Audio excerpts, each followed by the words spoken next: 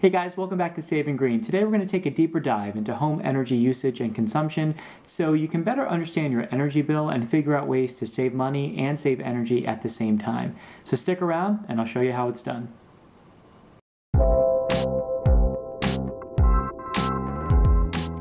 Hey guys, welcome back to the channel. My name is Josh. Saving Green is your source for sustainability on a budget. And today we're going to basically show you the tips and tricks as to how to get a better understanding of where you're spending your money on your energy bill and figuring out which devices may be consuming more than you'd like.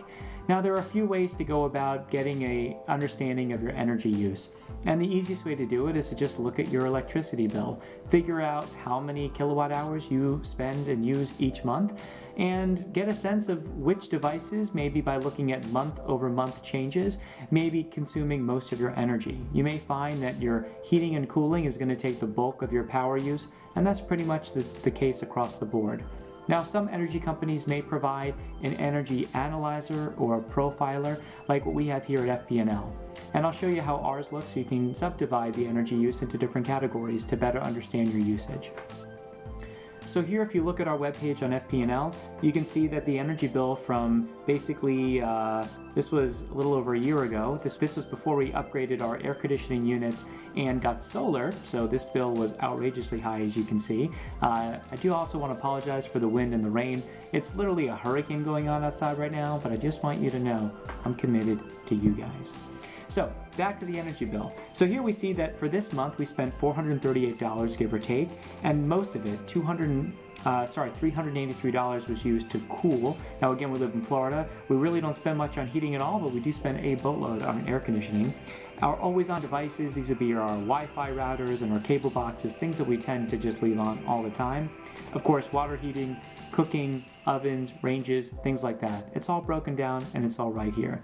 And we can basically go in a little bit further. Other parts of the webpage will break this down into a pie chart, so for easier visualization, but nonetheless, we can get a sense of how many dollars literally we're spending on each of these components. It's certainly helpful. Now, if your electrical company doesn't provide such insight, have no fear. You can still figure out what you're spending your money on, and that may take a little bit more legwork. So the next thing you would want to do is take a full energy assessment and appraisal of all your electronic devices. And that's literally going room to room, looking at all of your lights, all of your lamps, all of your computers and iPads, all of your coffee makers and cooktops, ovens, toasters, etc. And figuring out which of these devices you use all the time and get a sense of maybe how many minutes a day or hours a day you may be using each of these items. And from there, you can go a little bit further and looking at the back of each devices. And as I mentioned in a previous video, I'm going to link up to that just now. You can look at, well, if I know the voltage, which is going to be 110 volts here in the United States, and I know the amperage, which is how much current each device draws, that will be the maximum power output per unit time of use. So for example, let's say that we look at this refrigerator. This older refrigerator is rated at 110 volts for 7 amps. That means that it can draw a maximum of 700 watts at any given time. Now if we run this for an hour a day, that's 700 watt hours. If we run this for 3 hours a day, that's 2100 watt hours or 2.1 kilowatt hours. And if I know the rate, in our case 12 cents per kilowatt hour, that's what our electricity is billed each month, then I know that if I multiply 2.1 kilowatt hours by about 12 cents, I'm getting somewhere about 25 cents total of usage out of that refrigerator. Now granted, that's what it's rated at, but that may not be what it actually is using at any given day. And that's where a device like this comes in. So not only do you need to look at what your devices are rated in terms of maximal power usage, but to get the real-time usage, you need one of these, a voltimeter or multimeter or multimeter, or a way to quantify and measure directly how much energy or power each device uses. Now a device like this is plugged into the wall. I've done a few videos using this, one to look at how much efficiency each charging method may use for your phone, but basically all you do is you plug it in and then you plug the device that you want to charge or want to power using this particular outlet, and it'll immediately start counting down the amount of time that it's plugged in and how many watts it's using in a given take. It will even figure out how many kilowatt hours over the duration of usage as well for easy calculations. So in this example with the refrigerator, what I did is I plugged this in for several days, and I realized that over X number of hours it was consuming X number of watts. By simply dividing the number of watts used over the hours plugged in, I got how many watts per hour this fridge actually used and converted that into kilowatt hours. Now, furthermore, I experimented a little bit. I realized that every time I opened the refrigerator, 40 watts were used. I realized that when the compressor was on, 300 watts, not 700, but 300 were used. And that when the compressor was off, no watts were used. So the fridge was not consuming any phantom energy, even though it was plugged in, until the compressor was on. So I figured that for about 300 watts over the course of the duration, it was actually working about 15 hours a day with 9 hours of idle time. So what I did is I used that information and I went around the house and I did that for a lot of things, for my television, for my Xbox, for my computer, for my stereo system, etc. And using this device and the internet to provide general averages for devices I couldn't measure directly, I got an overview of all of our energy use for a given time. And I put that in an Excel sheet, which I will share with you. So let's take a look at that. So this is the Saving Green Electronic Devices Inventory, and basically it estimates your energy usage over a series of different categories that I arbitrarily made up.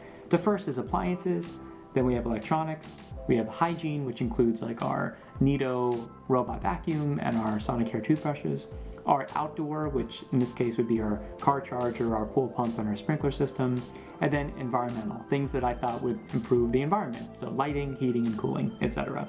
And basically with all these devices together, by using the direct measurements on this device as well as using estimates online, I could figure out how many hours or minutes a day each of these devices used, how much energy each of these devices used while on, how much they used while being plugged in but idle, and using just basic arithmetic, I figured out what rough percentages for each of these devices and figured out that there was rough parity between what this spreadsheet reveals and what FPNL was documenting in terms of overall power use. So let's take a look at this a little bit further. These appliances, of course, I have different refrigerators. We have 2 refrigerators plus a wine fridge.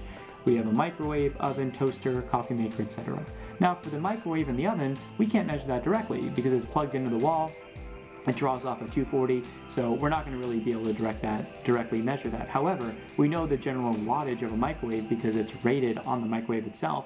In our case, our microwave has a maximum wattage of about 1,000 or 1,100, and basically we use that for a certain number of minutes a day, in this case seconds a day pretty much, and that gives you your total amount of wattage that you use per day, divided by 1,000 to get kilowatts, and then figuring out, multiplying by 30 essentially to get the amount of kilowatt hours per month, multiplying by the monthly rate, about 12 cents, and you can see here where these calculations are as you move along, and then a rough percentage. So basically what this tells us is that to run our coffee maker, which is a percolator, for example, we use 1,000 watts while the device is powered on, which actually comes out to be about 6 minutes a day or 0.1 hours a day.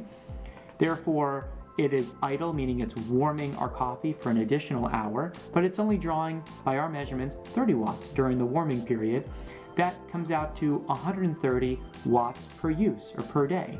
We break this out again into kilowatt hours over the kilowatt hours used per month times the cost of that at 12 cents per kilowatt hour. That's 0.1% of our total energy usage goes into coffee each month. So to use our coffee, in addition to the rough cost of the coffee beans themselves, we spend about 1.5 cents a day, give or take, on coffee for both my wife and me.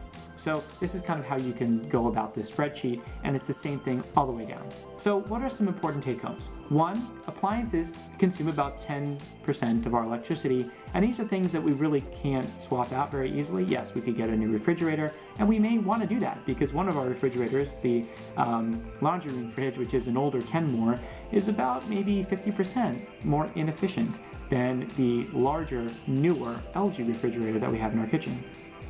Now, what about all of our electronics? Our televisions, all of our Sonos equipment, our cable boxes, our printers, our computers, our Nest cameras. How much do those take? Well, not a lot. In fact, 3.7% based on this estimate. So now it kind of begs the question, well, if we unplug our devices every night, is it really saving a whole lot? Well, let's see.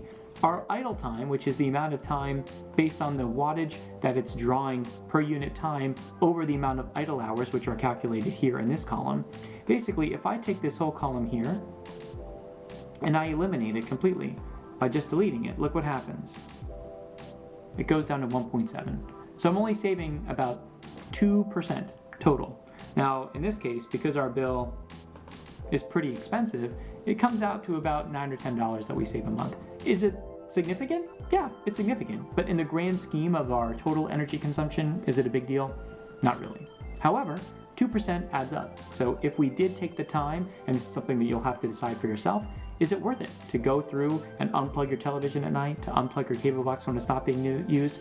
I would argue for most people, probably not. But nonetheless, it's just important to know where these numbers actually fall so you get a better sense of which devices you may want to upgrade and you may want to unplug. Now, what about all of our personal hygiene equipment? Well, again, not a whole lot. We have some Glade plugins, we have a robot vacuum. I was thinking the robot vacuum, running it every day would take a lot. Actually, not that much at all. In fact, it only takes about $1 every month to run that robot vacuum. So definitely a good thing. And then for iron and things like that, yes, for the amount of seconds that you run the iron every day, it's actually pretty expensive in terms of wattage. I mean, that's 1100 watts of just raw heat that iron is using. But you can see that it's used so infrequently, less than, just a few minutes every day, maybe 15, 20 minutes a day, that for the most part, it's really not consuming a whole lot of power, and therefore it's not that expensive to run. And that's really the bottom line. It's not only the amount of raw power that these devices use, but the amount of time that they're used each day. Now, if we go back to our big power draws, it is our environmental and our outdoor. Our pool pump, we actually don't have a pool heater, but our air conditioning is a huge, huge power source. In fact, we are using almost 50% of all of our electricity still for buying more efficient air conditioning units. Now, we have 2 3-ton air conditioners in our house, and they're rated at 16 SEER. So I wanted to kind of gauge how much we can estimate, because energy use from an air conditioner is a little complicated, and there's a few ways we can go about doing this. I may spend some extra time in another video, but a rough estimate is using this website here. So basically, if you know how many British thermal units, or BTUs, each air conditioning is rated at in terms of tons, then we can convert this pretty easily, because we can know how many watts are used per BTU. In this case, it's about 12,000 BTUs per ton of air conditioning. That's a per hour rating. At 12 cents, which is our local rate, let's say we run it for 12 hours a day for 360 hours a month. At 16 SEER, this is the cost per day, and that's the cost per month. So 194.4, how does that compare with my spreadsheet? Pretty accurate, right? Because I use that calculation into this spreadsheet by basically dividing out the number of BTUs over the SEER rating. So the higher the SEER rating, the less the BTUs in terms of thermal output of each air conditioner. And you can basically run these numbers and estimate, well, what if I upgrade to an 18 or a 20? Or what if I keep my 10? Does that really make a difference? Well, yes, it does. And you can basically play around with these numbers on the spreadsheet and determine for yourself whether it's worth spending the extra $1,000 or $2,000 on a higher efficiency air conditioner, or actually whether it's not. So I hope this was really helpful. This was just a bird's eye view of a way to break down each of your electronics into general categories and understand, based on the usage and based on the energy that each device draws per unit time, you can actually figure out pretty accurately what your overall bill is. Now, in our case, this is still a $400 electric bill. Now, we have solar, so most of this is actually a moot point, but this is still the amount of power that we're using as a rough estimate. Are we really drawing this amount every day? Probably not. That's because we have a smarter thermostat that adjusts our energy use a little bit more precisely, but this is a really good start. So I will provide this for you to download. Feel free to edit it at your heart's content, add or subtract items as they fit for you, and I'll see you next time. Thanks again. Please consider subscribing, and I'll see you soon. Bye.